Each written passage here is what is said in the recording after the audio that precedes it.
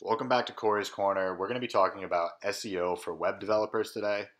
And this episode is brought to you by thoughtsandfitness.com. Head on over to Thoughts and Fitness and get in shape today. We have premium monthly and daily workout plans, all available for only $7 a month. All right, so what is SEO? SEO is the process of getting your website ranked on a search engine. There are a few steps.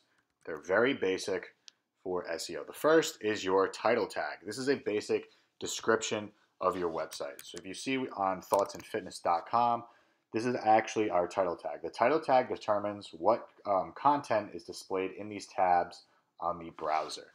The search engine will also look at the title tag for certain keywords, and the algorithm will rank it based on those keywords. That is being said for all of our tricks or tips. So the next thing you want to understand is the meta tag. Meta stands for metadata. So you want to give it, let me show you what the meta tag does first. It's going to rank you based on the keywords in your meta tag, but if you come on over and you search for a website, you're going to notice that there's a little description of the website down here, and that is what the meta tag content attribute is for. So you want to give the name attribute a value of description, and you want to give the content attribute just a quick basically summary of your website, and you want to get some keywords in there. There are a bunch of free online tools to figure out those keywords.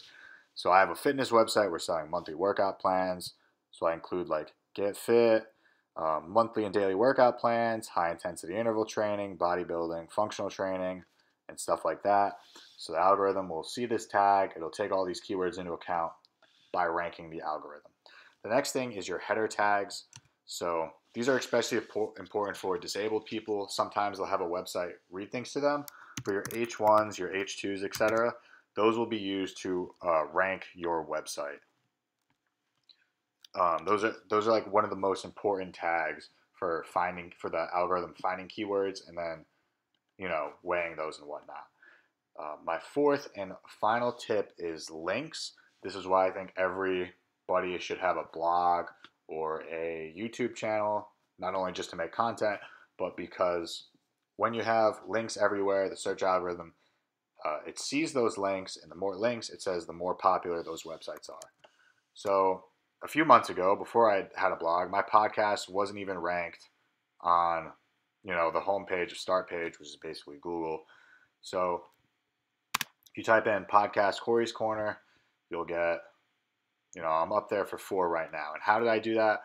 Well, on every single one of my YouTube channels, in my blog, on my podcast, I'll just drop links to all of my websites or all of my different content.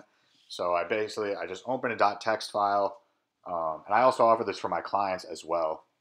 I'll open up a text file. I'll just have all my links already laid out, so I can just copy and paste those every time I create a new blog or a new video or a new podcast. So that is it for this video. SEO really isn't that complex. It's all about links, title, header, and metadata. It's pretty simple. But anyway, thank you for watching. I definitely hoped you learned something. Be sure to subscribe to my podcast, my Medium, and this YouTube channel, and get out there and code.